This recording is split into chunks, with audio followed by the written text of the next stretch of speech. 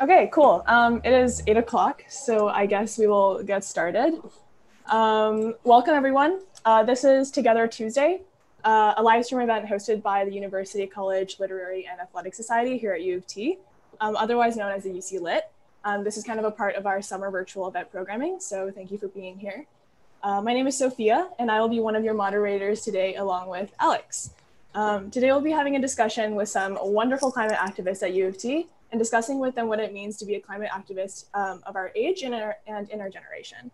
Their personal experience with climate activism, the challenges associated with the work, and how people can get more involved. Before we go any further, we at the Sustainability Commission would like to acknowledge the land on which U of T operates. The land we are meeting on is the traditional territory of many nations, including the Mississaugas of the Credit, the Anishinaabe, the Chippewa, and the Haudenosaunee, and the Wendat peoples, and is now home to many diverse First Nations, Inuit, and Métis. We also acknowledge that Toronto is covered by Treaty 13 with the Mississaugas of the Credit. My name is Alex Levike. I am a 22nd generation Canadian, and I'm currently living on unceded Indigenous land. I'm a descendant of settlers, as my father's family's lineage can be traced back to the first French people to arrive in Canada from France. Although I've never personally grown up in Canada and am therefore not very familiar with Indigenous history, I commit to learning more about and advocating as the best ally as I can be for Indigenous autonomy and land sovereignty. Canada's long history of cultural genocide has resulted in profound Indigenous suffering, and I must act as an agent for change. As a settler descendant, I am aware of my history and am fully obligated to support Indigenous communities in their attempt to reclaim land and culture. For more Indigenous history in Toronto and Toronto land acknowledgements, see the link my fellow moderator will be sending onto the chat right now. Cool, thank you, Alex. Before we start, we would like to cover some basic housekeeping items. The live stream will be approximately an hour, including this introduction, about 35 minutes of discussion with our panelists, and hopefully some time at the end for our panelists to answer some audience questions.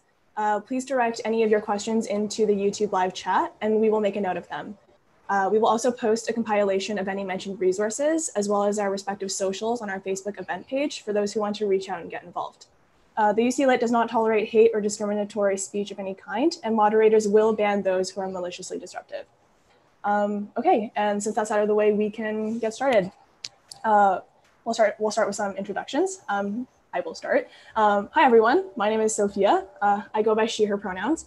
I'm going into my 4th year in ecology and evolutionary biology, and I'm your sustainability commissioner here at the UCLit. This is my 2nd year in the position, and I think it's safe to say that I'm learning new things on the job every day. The commission is here to represent student concerns, especially UC students, on sustainability issues within our college and beyond, whether that be in the form of resources, events and actions, or new council sustainability policies. We kind of do everything related. One of my personal goals for this year is to involve the commission in more politically consequential issues, beyond the DIY and kind of BYOC events the commission was known for in the past, and to decenter kind of this narrative of sustainability off of lifestyle and onto more climate advocacy and justice. Because one cannot be an environmental advocacy or sustainability group without also addressing the civil and human rights issues that are inseparable within the climate emergency.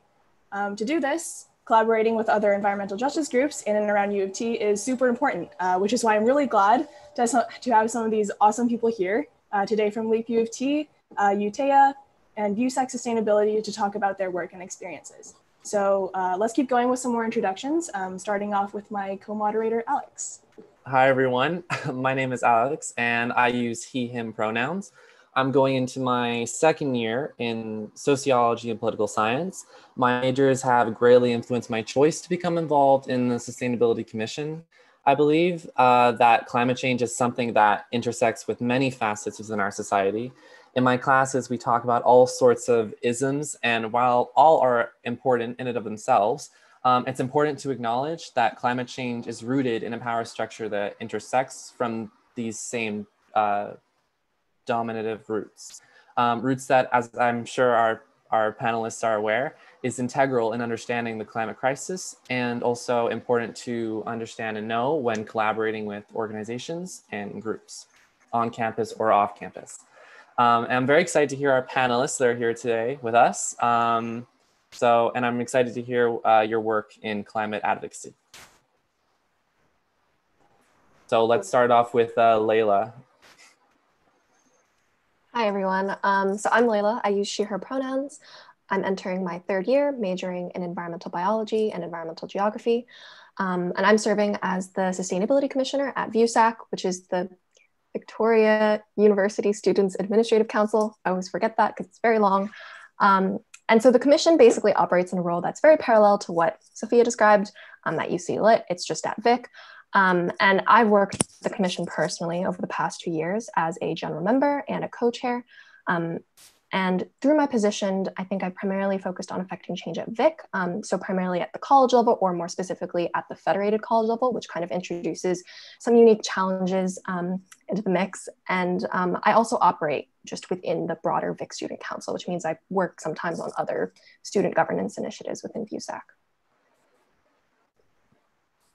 And now let's hear from Grace and Chengxi.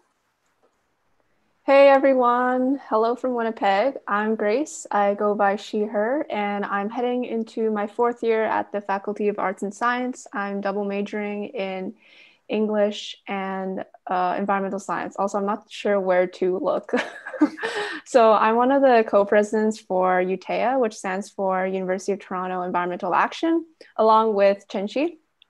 So at UTEA, we do a lot of policy-based work and obviously environmentally based, raising awareness and committing to action on pressing environmental issues, including and not limited to Indigenous water rights, sustainable energy, and climate change. And yeah, so overall, we advocate for more effective government policies to address these issues at the municipal, provincial, and federal level. And we also work on campus sustainability policies as well. Yeah, like Grace said, and I hope you guys are all having a good night. I'm Chenxi. She, her pronouns are fine. So I'm going into my 4th, thankfully last year at UofT. So I'm doing a double major in political science and environmental studies with a minor in environmental ethics. So UTEA, as Grace said, we really try to translate policy learning into action. Like with me in political science, I really didn't know how to, use the learning that I did and put that into action and try to make sense of how to, do more. So I think that UTEA really tries to encourage students to use what they learn in class and to, use this learning platform that we have to try and stand against injustice and environmental degradation. And now let's hear from Christine and Julia. Good evening, everyone, or good morning where Chenxi is, or good afternoon, wherever you are. My name's Christine. She, her, or they, them pronouns are cool. And first, I want to thank Sophia, Alex, and UCLit for inviting us here today. Just a warning, I'm not qualified to talk about any of these things, so take my words with like a grain of salt. But I just graduated from UofT, completing a double major in environmental science and environmental geography with a minor in urban studies. I've been organizing with Leap since my 2nd year, so a little over 3 years now. Leap UofT is the University of Toronto chapter of the global climate justice organization, the Leap, which works on environmental justice through an intersectional, anti-capitalist, and anti-colonial lens. Since 2017, we've been running the fossil fuel divestment campaign at UofT, and I've organized multiple rallies, solidarity actions, and educational events across campus and beyond campus. There's no hierarchy at Leap, so everyone kind of does a bit of everything, which can sound a bit chaotic, but we do have some cool subcommittees, such as anti-racist organizing and a book club to give us some structure, but not a lot.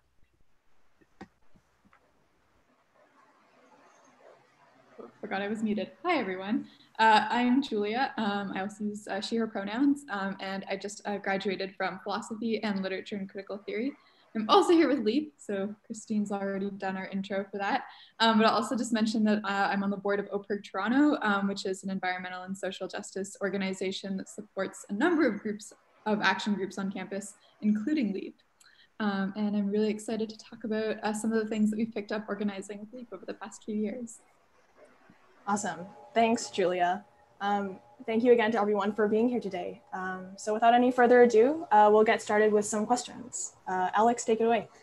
All right. I think it's proper to start off with just asking, how did you guys get involved in climate activism? So let's start with Layla. How did you get involved in climate activism?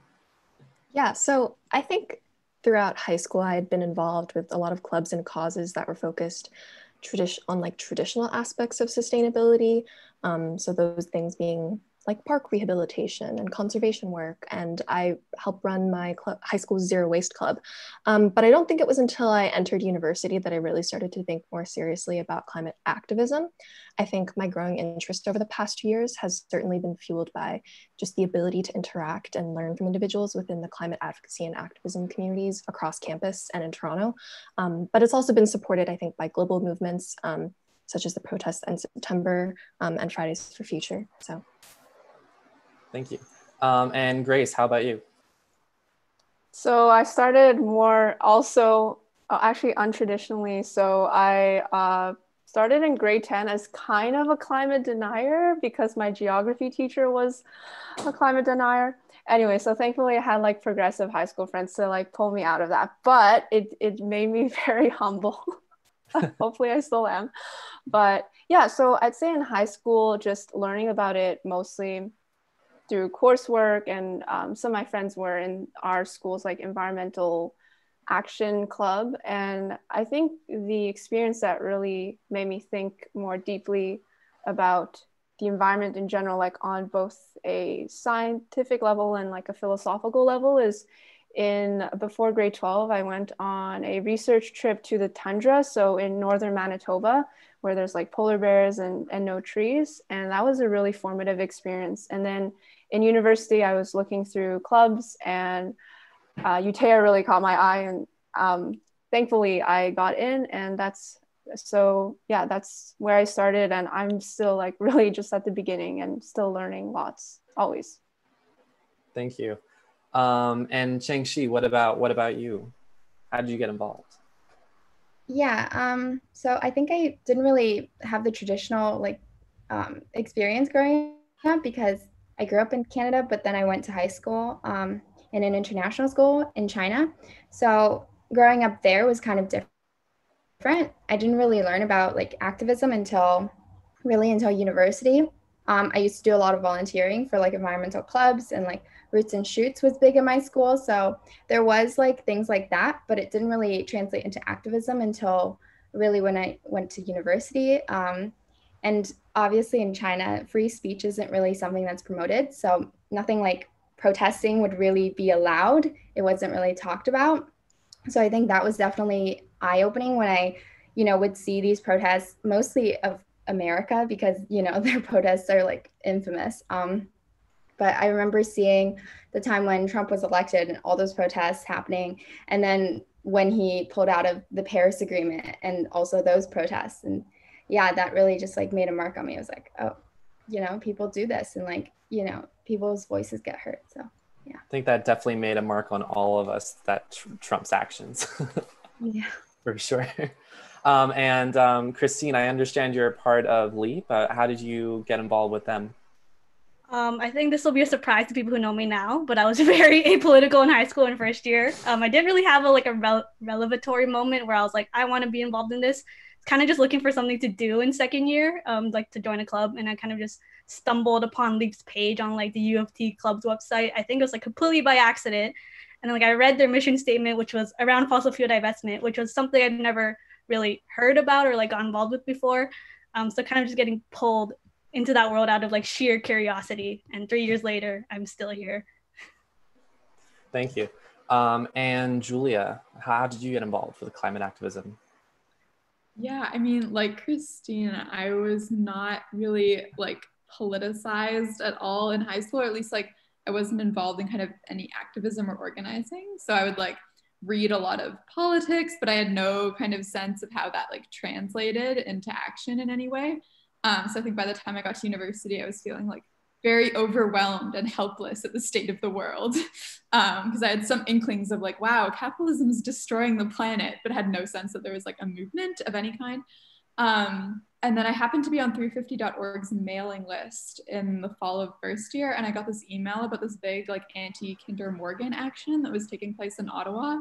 So I got on a bus to Ottawa with a bunch of strangers who ended up being the people who like introduced me to climate organizing. And it was like, oh my God, like there are all these other people who like care about this enough to like do more than, I don't know, like collect recycling in school. So that was a like really kind of important moment for me. And that was, I mean, that was the fall that like Trump was elected and everything was like chaos. And suddenly we were hearing about like fascism as like a real thing that still existed. And the Leap was getting going. And it was also the previous fossil fuel divestment campaign had gotten its rejection that spring. So that group was pretty inactive on campus. So a friend and I, kind of like not realizing what we were getting ourselves into, decided to start a Leap chapter. And it's been like a long learning process from there. Thank you. And I think Sophia, do you have any questions you'd like to say? No, just thank you for talking about your backgrounds, guys. I think this kind of goes to show that student climate activists definitely come from all types of different backgrounds. So everyone who's watching, don't feel intimidated like it's really hard, because sometimes you just stumble into it and you end up staying. So for our next question, obviously our current context within the pandemic is affecting everyone, some more than others. So Layla, why do you think climate activism is especially important now? Yeah, that's a really good question. I think given kind of the zoonotic origins of this pandemic they've shown us more than any other time in the past century that the consequences of climate change are here and they're everywhere. It's not just confined to coastal regions. It's not just a problem in countries that don't have the resources to combat it. It's a problem everywhere and it affects everyone. It's clear greenhouse gas emissions lead to climate change, which lead to loss of biodiversity, which lead to zoonotic diseases, which impact humans. And that's why we're kind of in the current situation that we are in with the pandemic. And as for activism in the next several years, I think it's really clear that COVID-19 is going to be one of the defining moments of this decade, even though we're only in the first year of this decade. And so we've been presented with this really unique opportunity to call for massive change and reform as we emerge from the pandemic, a lot of the principles of which are kind of addressed in the Just Recovery framework. And I think it's really important that we stay on top of our game right now in this very moment, because we're going through a whole time, this time of immense reckoning, I think, not only with things like racial justice, but we've defined the intersections of those movements, I think, with the climate justice movement and climate action. And I think that's why activism is most important right now. Yeah. Perfect. Yeah, thank you so much. Grace, I'd love to hear your thoughts on this. Yeah, I completely agree with Layla. Like, this is a defining moment in this decade, and perhaps, hopefully, maybe in our lifetime. Hopefully we won't have this, every decade, unless it's necessary for the change.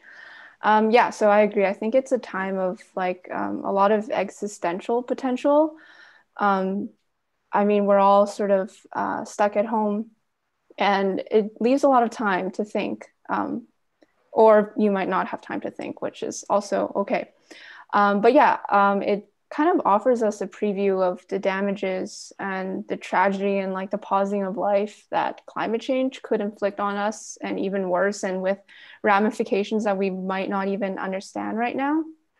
And I know this is overall more, we're talking today on more systematic levels of changes in activism, but I think for developed societies, especially people from the middle to upper class, it does also offer a preview of some individual sacrifices that will have to be made for a sustainable future. For example, traveling just might have to be regulated, that there's just less traveling. So I'm speaking for a smaller preview of the population, but you might identify in that population. So it is a very interesting time and important time. Yeah, for sure. Chinchi, do you have anything to add to that? Yeah, to be nitpicky about the question, I guess, I don't know if climate activism is honestly the most important right now to be discussing, because I feel like it's a really good platform and it should be something that should be prioritized always. climate change is obviously something that we all believe in and we all really strongly want to change. But I think that right now, climate activism is a really good way to make visible the multitude of intersecting issues and, the priorities that just society needs to address right now.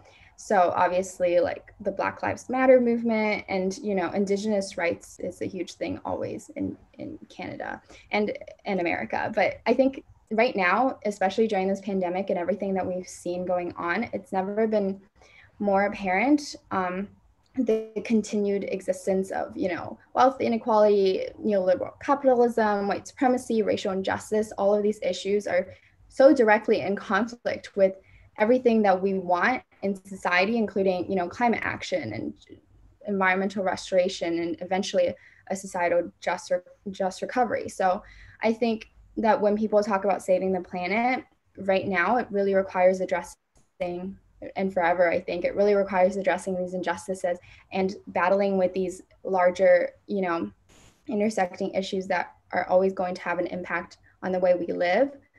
So I think that right now, climate justice and climate activism is a really great way to make that change happen and to make people realize what's really important. Yeah, for sure. The climate emergency definitely is not separable from all of these civil and human rights issues as well. Speaking of which, I know LEAP is definitely involved in a lot of these intersectionalities with environmental advocacy. So Christine, do you also want to speak on this?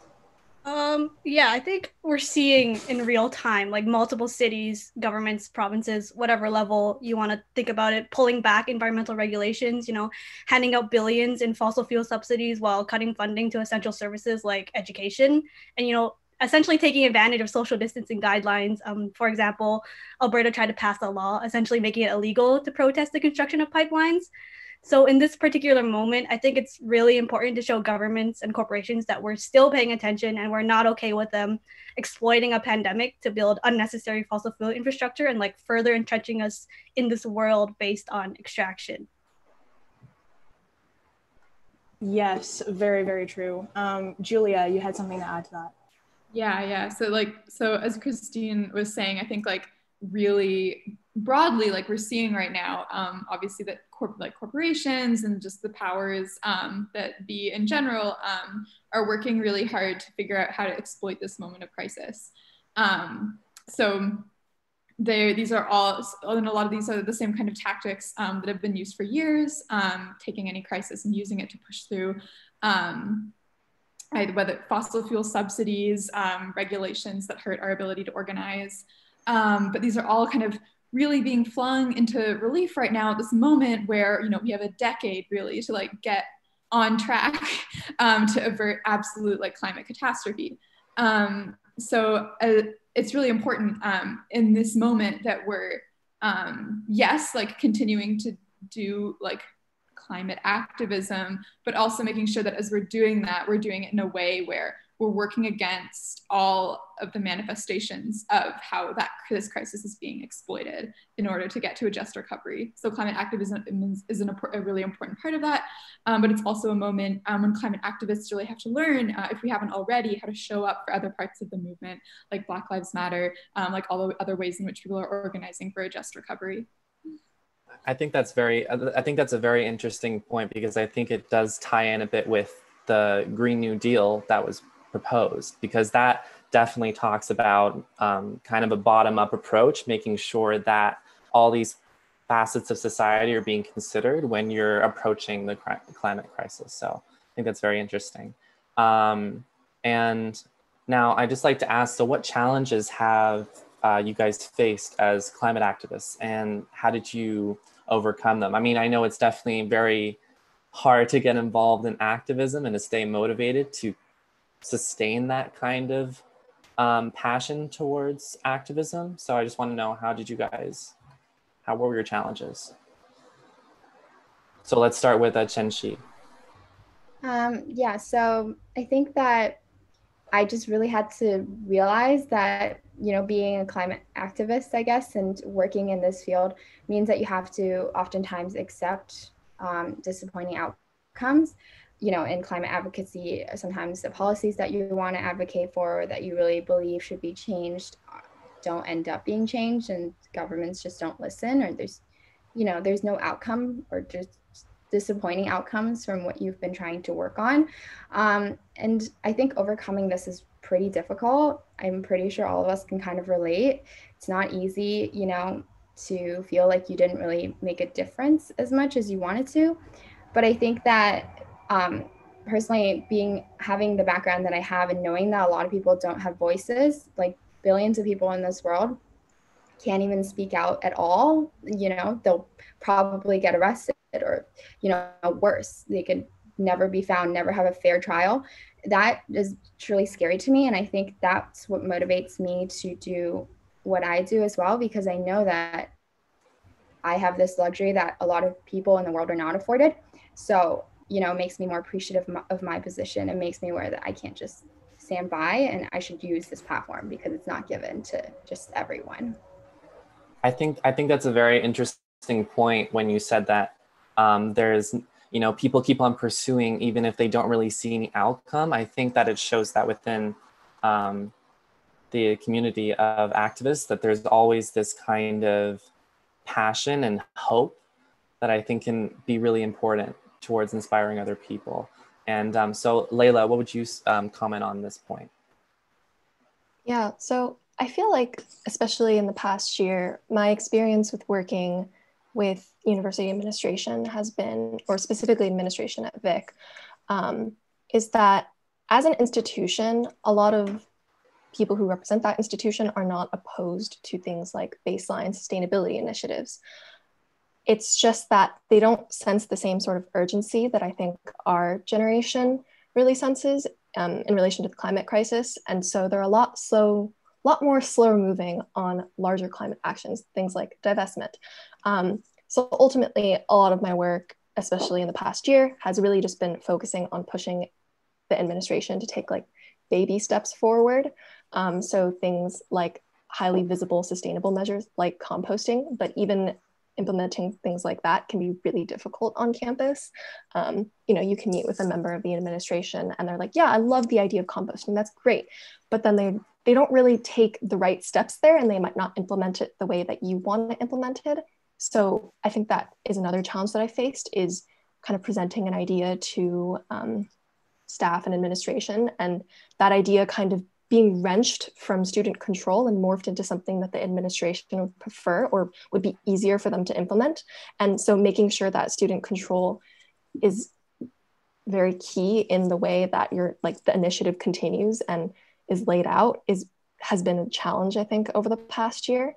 And yeah, I mean, being in meetings sometimes, it can be kind of disenchanting to feel like it's almost like a us versus them sort of situation. And I think it's really hard to reconcile that, and to make sure that you're still taking as many steps forward as you can without having to take too many steps backwards, and making sure that you're still making progress, even though it's very incremental.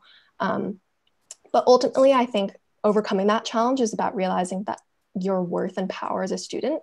We pay fees to the university. There's more of us than there are any adults or administration at the university. And ultimately, that goes towards giving us like the power in the room sometimes. And yeah.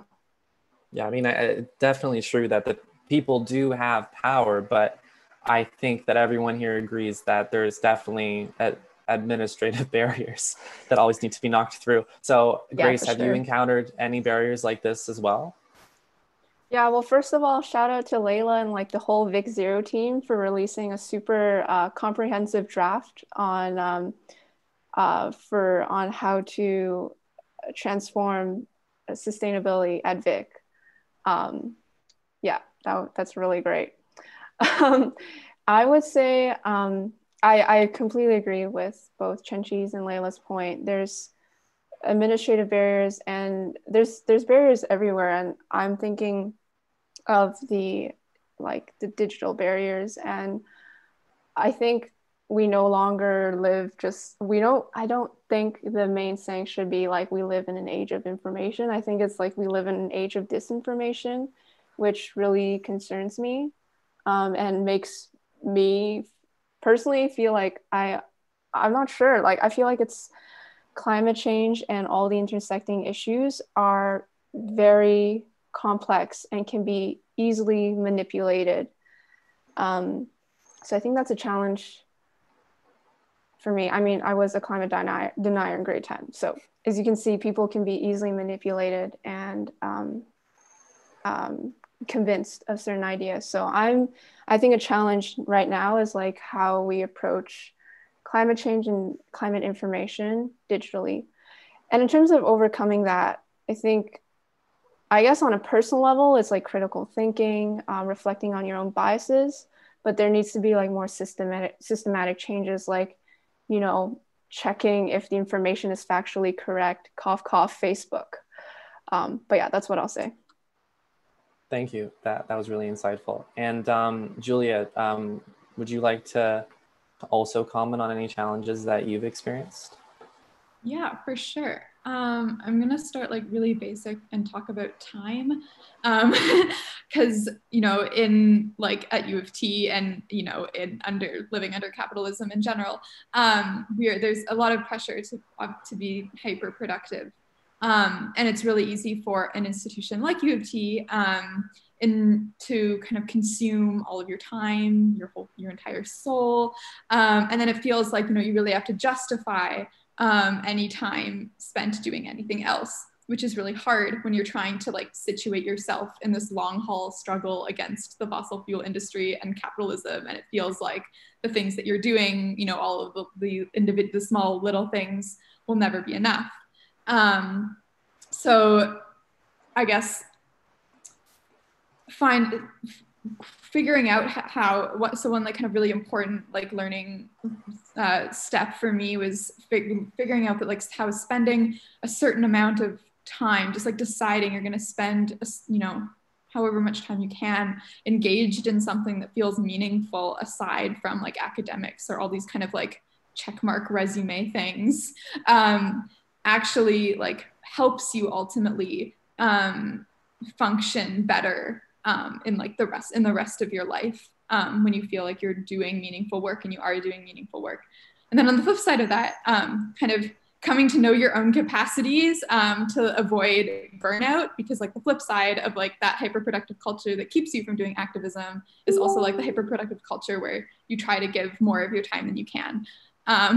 So figuring out a balance that like lets you feel like you're, you know, spending your time meaningfully, but that you can like continue to give from yourself. And I get the other kind of main thing is, I guess, imposter syndrome. It's like feeling like I'm not qualified to be talking about or doing any of this, because in general we're like not taught, like none of us are qualified for this. Like we're not like taught systematically how to like, you know, make meaningful change for like a very specific reason. So kind of learning how to be patient with yourself and having this like personal commitment to like reading and learning, and really like allowing this like slow process of building confidence, and feeling more capable and listening and learning constantly from others who've been doing the work. And like just knowing that if you're genuinely kind of coming into the work with good intentions, I mean, you're committed to doing the necessary learning and unlearning, there is space and time for you to be part of this work. Thank you. That was insightful. I agree with what you said about like feeling like you're an imposter in like this huge crowd of people activating. I know I can relate to that sometimes. But I think you brought up a very important point that sometimes you do feel like it's just you, but I guess that's like the beauty of activism. It's that it's not just you, right? Like there's many, many people that care about what you care about. And on that note, Christine, how do you stay motivated amongst your own challenges with activism? I think two feelings I resonate with really hard, or a lot of young people are being overwhelmed and like a sense of nihilism. So it's easy to fall into this mindset that like nothing matters and we're all going to die anyway. You know, like doomerism is like a big thing now. But this kind of works to the advantage of those in power, right? Like they want you to feel hopeless and constrained so that you don't act against them. And, you know, when I think about it like that, I don't really want to be doing the enemy's work for them. So kind of just like shifting my mindset. But also I think, giving myself permission to let my imagination expand and like imagine a different world, like asking myself questions like, what does a world not built on fossil fuel extraction look like? And like, why is that a world I want to live in? And how can we get to that world? And I think another big challenge for me was like not coming from an organizing or political background, like I mentioned in my introduction. So I think continuing to show up and do the work, especially doing the work in a supportive community, kind of helps you build that foundation or that background. And, you know, as a child of immigrants, we're kind of taught to like not act out of line or like don't get in trouble by going to protest. So my advice for people is just to keep doing it until your mom just has to accept that this is your life and these are your decisions. And just remember to always text her that you're being safe as possible. And like force her to attend all your webinars so you come to a mutual understanding. Like don't try to get your parents into activism, but like understand why you're doing activism. I think that really helps, you know, build your confidence as an organizer. Yeah, for sure. Christine, I definitely can relate to like the whole nihilism bit, especially coming from, you know, Asian immigrant family, like nothing just really seems to matter.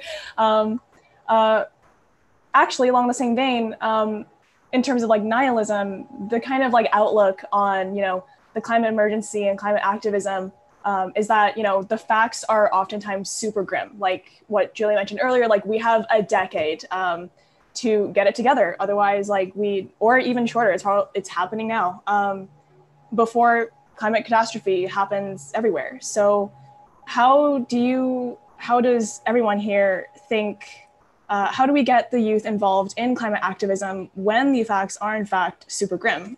In other words, how do you kind of step out of that cognitive dissonance, and how do you suggest others also find motivation to do the same? We can start with Grace. Yeah, so I'm definitely like still within this cloud of cognitive dissonance. I don't know if we'll ever be able to step out of it. So I guess it's trying to hone that momentum from the cognitive dissonance, as abstract as that sounds. I'm personally not, yeah, I think actually like getting involved will help one feel better. I mean, it might not make you feel less grim, but it might make you feel more hopeful, as well as feeling like the same amount of grimness. Hopefully you'll feel less grim as well, but I think it's understandable if you aren't, especially in these sort of such uncertain and tragic, but with a lot of hope. I think there's just so many, like the spectrum of emotion is just huge right now. So I'm not sure if I'm the best person to answer the question of stepping out of cognitive dissonance. I'm still learning, and I think like attending these webinars and hearing you guys talk is like very inspirational and makes me feel like, you know, if I'm not in a good space, there's like so many other people still doing the work, and I can just like jump back in when I'm feeling better again. Yeah, for sure. We're super glad to have you here. Definitely, and also hear from you. No matter how much you say that you're learning, you definitely have valuable insights to contribute as well. Christine, what are your thoughts on this? I think the facts seem a lot more grim when you consider the climate crisis in isolation from everything, versus understanding that the climate crisis is a part of a much broader struggle against a system that is not set up to not work for most people. You know, the climate crisis is not an abstract thing that's like looming in the background or far away in the future. There are very concrete struggles playing out right now, which we can focus on. So for example, when we bring attention to those protesting against the construction of pipelines, people can easily become involved with physically and materially supporting those on the front lines. You know, makes you feel productive, makes you feel like you're doing something. And, you know, once you're doing this intersectional climate justice work, where you're also engaged with all the struggles connected to the climate movement, so for example, the labor movement, migrant justice, even if we don't get a win per se for the climate movement, such as like stopping the construction of a pipeline, there's still a lot of work being done that's making people's lives materially better.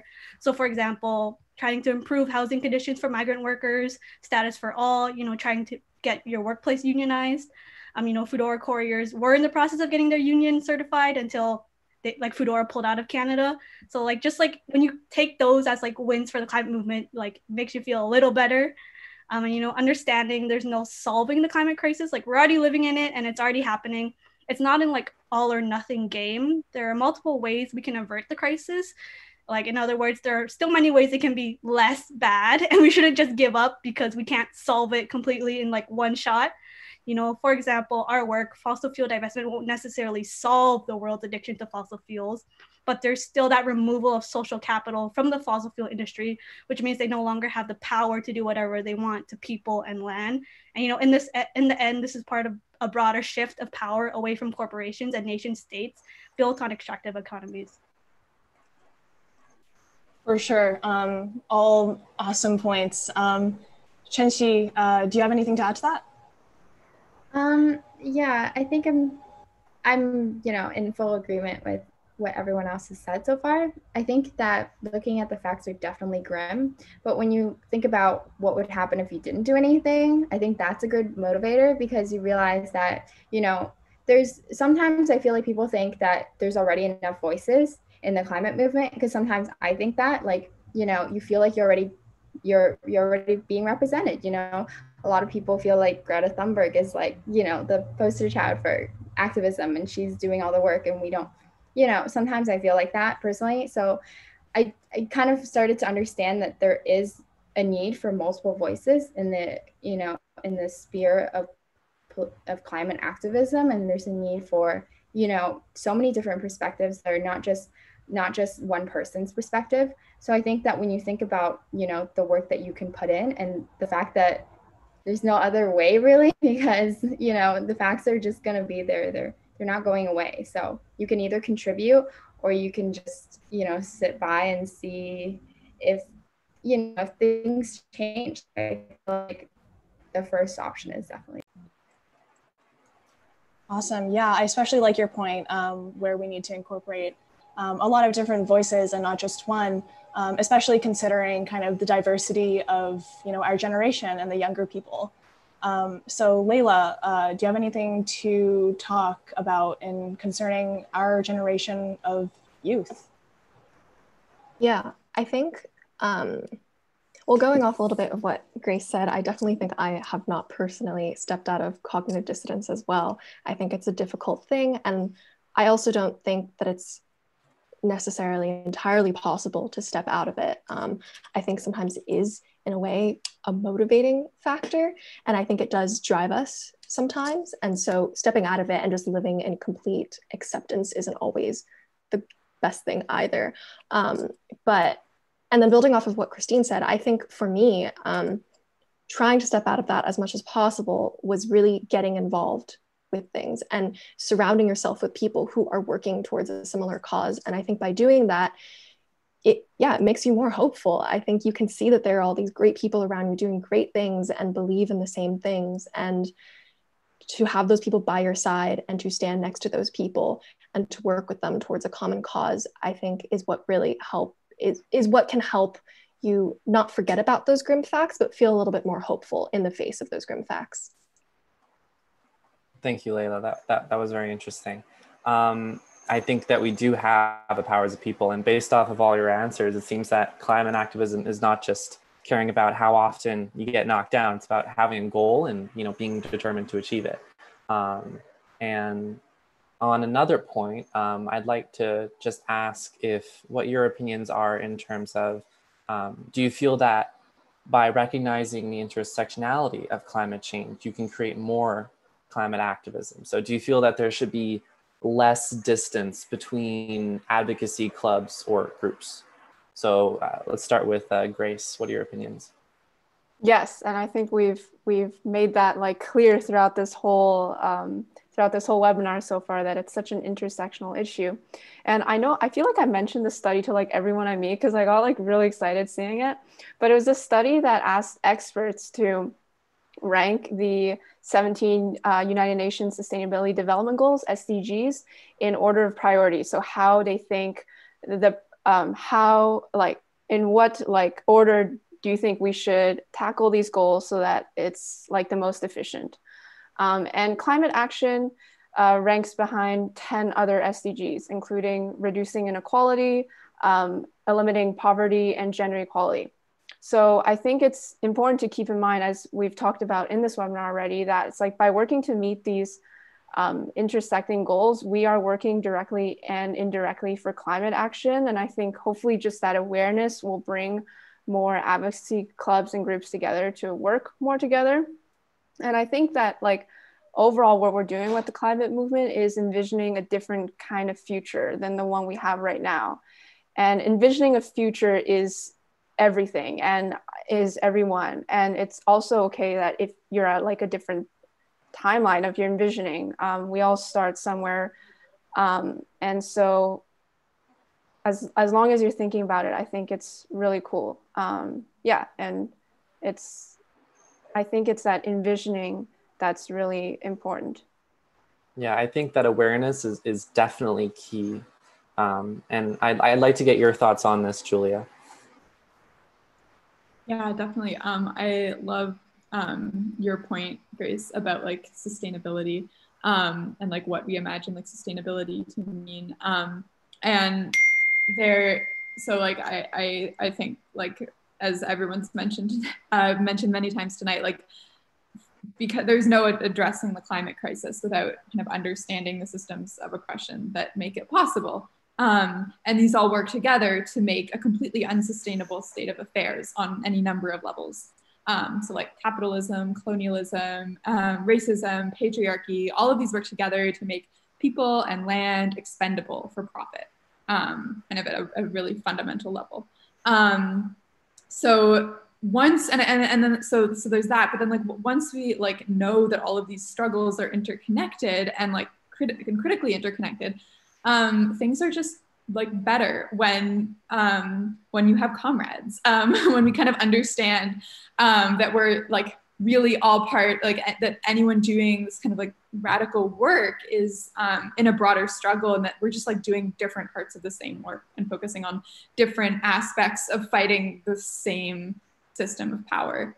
And I think like we're already seeing, even at U of T, like on campus, the kind of distance between groups being closed in the past few years. Like, I don't know, it feels more connected, even like compared to when I was in first year.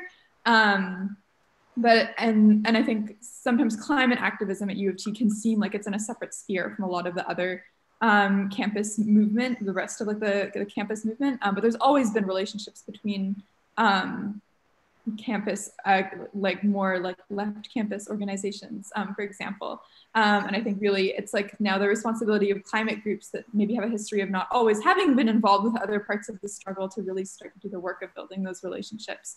And that's already really happening. We saw that really especially happening starting with like the climate strikes in September. And this is also something that we should be pushing for from our student unions. So like if our student unions, like looking at the UTSU, weren't often so centrist. And so like trying to be apolitical, part of their function would be this like coalition building that needs to happen. So I don't know, that's like another thing to keep in mind. Thank you. Thank you, Julia. I agree. I think that collaboration between groups is very important. And I liked what you said about groups finally recognizing that connection. I think that's like very exciting to see that happen. And on that note, Layla, how do you feel about advocacy groups on campus? Do you think there's exclusion of any kind? Yeah, I mean, I think it's important for different groups to work on different intersections than others, because otherwise sometimes groups just devolve into being like a one issue group, and that can be really difficult organizationally. But ultimately, I think it's absolutely imperative that as a movement, we recognize intersectionality of climate change as a whole. Climate change, it isn't just a science problem for scientists. It's not like things like bioengineering are going to solve this crisis. Like Julia said, it's about dismantling the systems that uphold climate change, systems like racism and capitalism. And recognizing that, I think, is the ultimate purpose of this movement, and it must be. And so I think working with other organizations, it increases the number of people that we get to work with and that we get to stand next to. And kind of going back to the last question, I think being surrounded by an even larger community and expanding that community, I think helps us to step out of that cognitive dissonance. So I don't think we're ever going to benefit from exclusion of particular identities or particular intersectionalities. And I think that it's absolutely imperative that we recognize intersectionality. Yeah. That was really well said. Yeah, I mean, those are some very good points. And what about you, Chenxi? What do you think? In the interest of time, because I know we're running a little over, and because all of the people that spoke before me, including Layla and Julia and Grace, you guys all did great. I think I would just say yes. I think that there should be less distance between advocacy groups, and leave it at that. Awesome. Yeah, I think that's actually the end of the questions that we had prepared. Thank you everyone for answering so well and being so articulate and well-spoken. We did get a few audience questions during this panel, so I'm going to ask them kind of in order of, what I thought was like more relevant to our discussion where we left off. I guess for the first one that I saw was actually directed for Layla.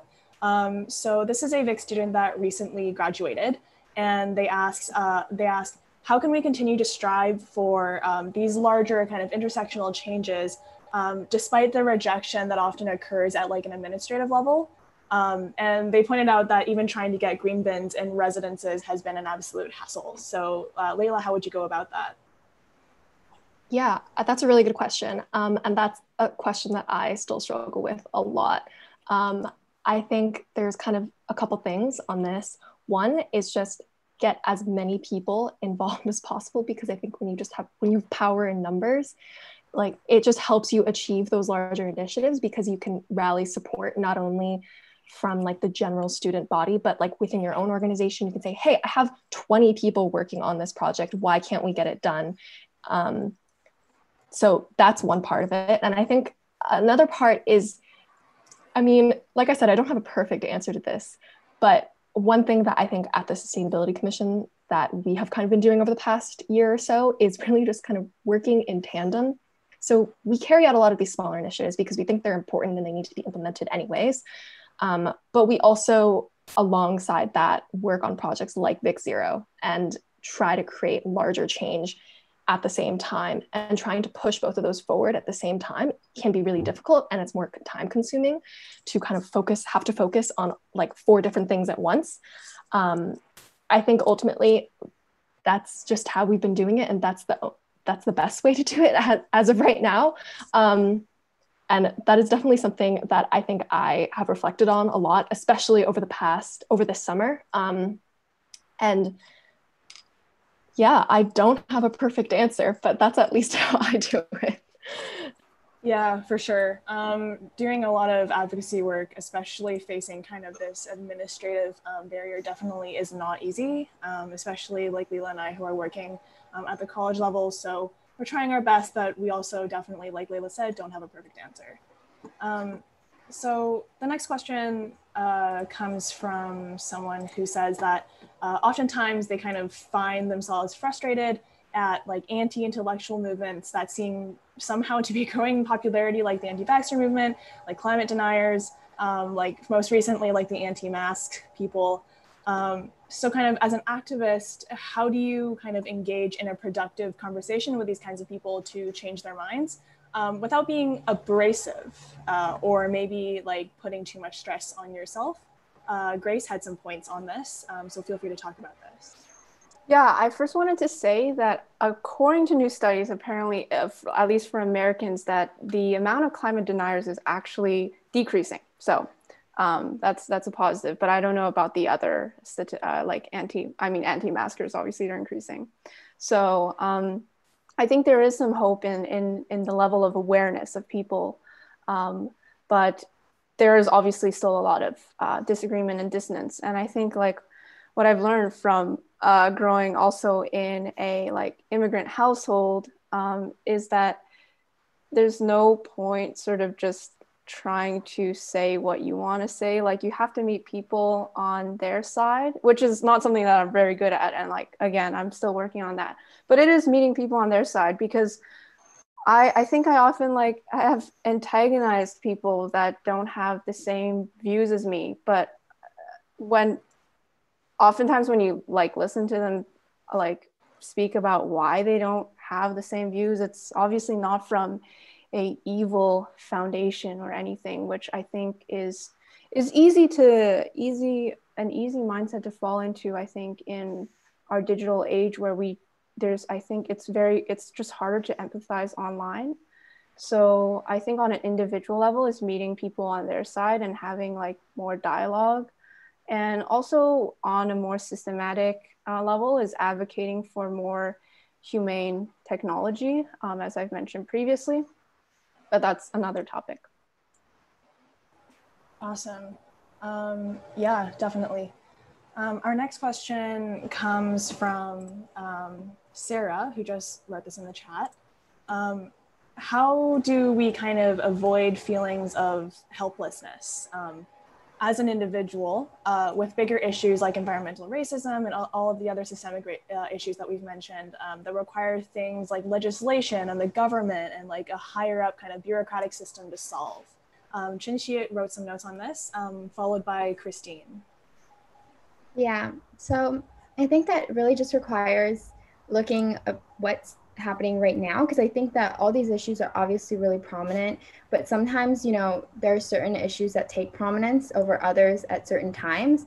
And I think that being aware that these issues could be addressed, you know, specifically during this time, and we can all address them together is a good thing to note, is the fact that like you're not the only one concerned, you're not the only one hopeless, that a lot of us are also feeling the same way, and that we're also trying to change things, you know, in the same way. We want to change these bigger issues, and issues that you've raised up, like environmental racism and other systemic issues, are obviously things that we can't change in a day or in a week or maybe in a month.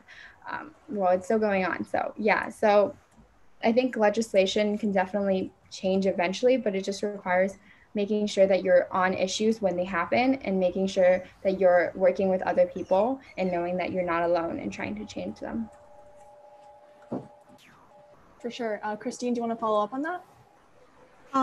Yeah, just like about the point of higher ups, I think like using higher ups as an excuse to delay action is not the right way to go. So just like don't delay getting involved in activism because you're waiting or relying on higher ups to solve everything. Like neoliberal governments won't save us. They're entrenched in the same systems that we've talked about. So I think, you know, with that feeling of like individualism or like hopelessness, I think hoping for that better world is what keeps me going. You know, like the only people who have our backs are like ourselves, right? So just like helping me like get through all these challenging times in a supportive community. Yeah, for sure. The next question comes from our good friend Sydney. She would like to see everyone kind of talk about maybe greenwashing at all levels of, you know, U of T government, from U of T admin down to like student governments or course unions. I can actually kind of start off on this. Like I mentioned before, the Sustainability Commission was kind of known before as like a, ooh, like cute DIY event and like BYOCs and like, you know, that sort of thing. And while I think that's like, you know, great and cute and fun and like accessible, that's ultimately not exactly what I think we could be using our resources, our money, and our voices and our power as student government to be doing.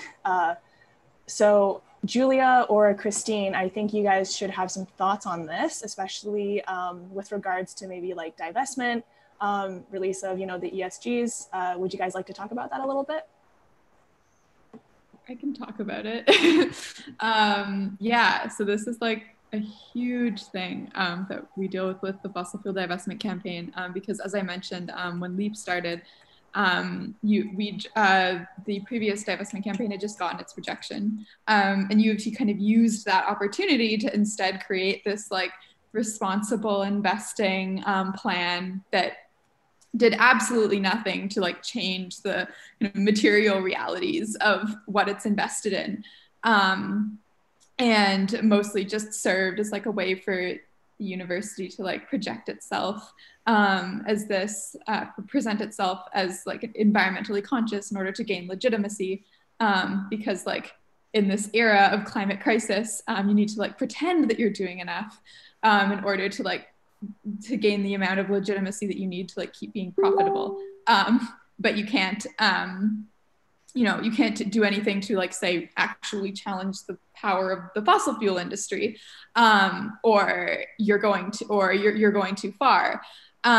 So I think that's like a really important thing as we're like doing climate activism, is we have to be watching kind of who is like primarily benefiting from any what's the word I'm looking for, from any like initiative or any like policy that's put forward. And if the primary people are benefiting are like the institution that gets to like brand itself in a certain way without having any kind of real responsibility, then that's like a point where we need to be really focused on shifting the narrative that it's propagating. Yeah, for sure. I think that, yeah, that's a good point that's been made. And just to follow up on that, do you, I'm just going to kind of open the floor to anyone who wants to answer this question. Do you feel like sometimes, Melody Lee asks, do you feel like sometimes you're not taken seriously as a young person or as a young activist, that you don't have any, as she puts it, like real qualifications? And how do you deal with that? So anyone can answer it here, because you are all young activists. I think, I don't know, just like keep talking to people until they think you're smart is my advice. Like they're not gonna know that you know these things until you like make it known that you know them. That was like a really convoluted way to say just like keep talking. Yeah, I have like another quick thought that I like to pull out, which is that like, you know, no matter how like young or legitimately unqualified we are, it's just like a matter of fact that like every previous generation has failed at like overthrowing capitalism and solving the climate crisis. So there's like and at this point where we have like, you know, 10 years to avert catastrophic change, like there's really whatever we're doing, we're kind of on the like moral high ground. And there's no one like there's no one who's like done it right on like the broad like systematic level that we need to be getting to. Like we're all trying and learning. So that's a good one that I like pull out when like people my parents' age especially are like, like you're just a youth. And I'm like, the boomers. Yeah, I'm like yeah. To add on to that point. Oh, sorry. Oh, sorry. No, you go. Yeah, just to add on to that point a little bit too, like I've definitely been told that I'm not qualified enough or I don't have like the expert knowledge to participate in certain meetings or like have a voice in certain places. Like I know specifically at Vic, like the investment committee as part of the Board of Regents has specifically like told certain students that like they don't have students on that committee because students aren't like well versed in financial like jargon and like aren't professionals in that industry. And so like that's been very frustrating. But I think like what I've taken away from that is that adults don't know what they're doing any more than we do. I think everyone for their whole life to some degree puts on this like facade of like, oh yeah, I'm like professional, I'm an expert, like I know what I'm doing. And yes, there is like some degree of, I think, technical knowledge that people do acquire over the years. But ultimately, I think all of us are kind of just grasping in the dark sometimes. And it's just about giving your best effort. And like Christine said, like just keep talking.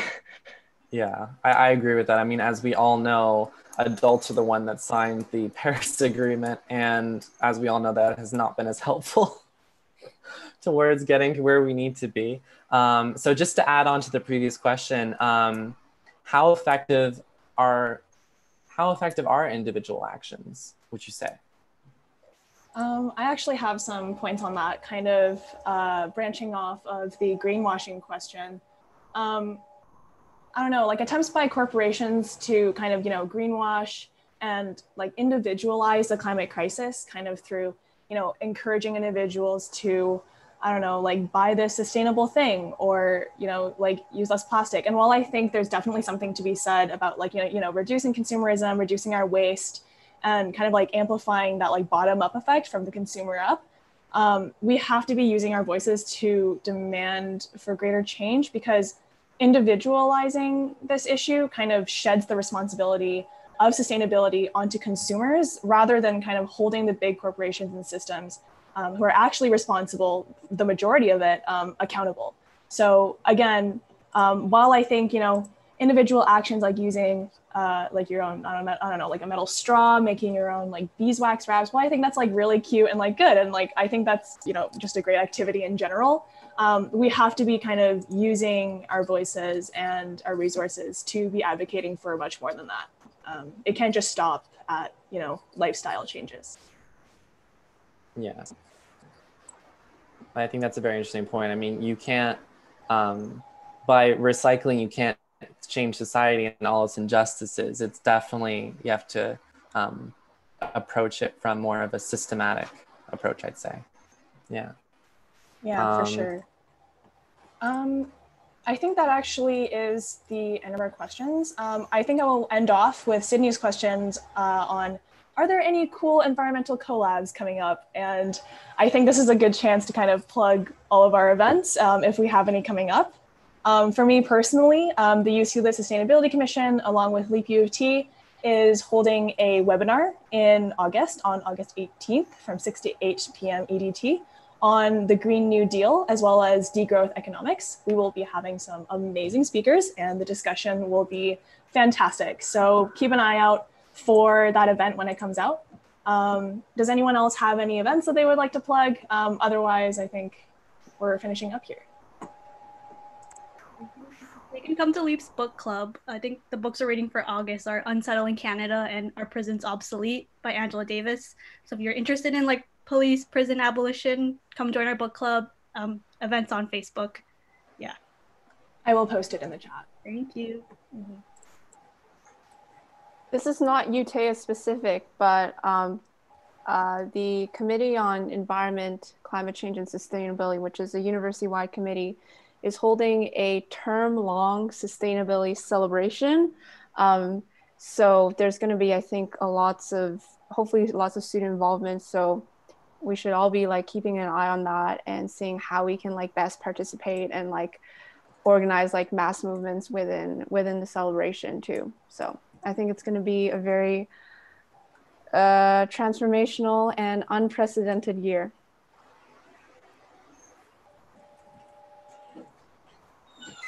Cool. Last call for any more plugs. Otherwise, I think we're finished up. Great. Thank you again. Wait, one more. Melody just reminded me on YouTube. So okay. Next Wednesday in the afternoon, UTEA, along with some members that went to with ENSU and the Environmental Student Union and the School of Environment, we're holding a webinar on our experience at COP25.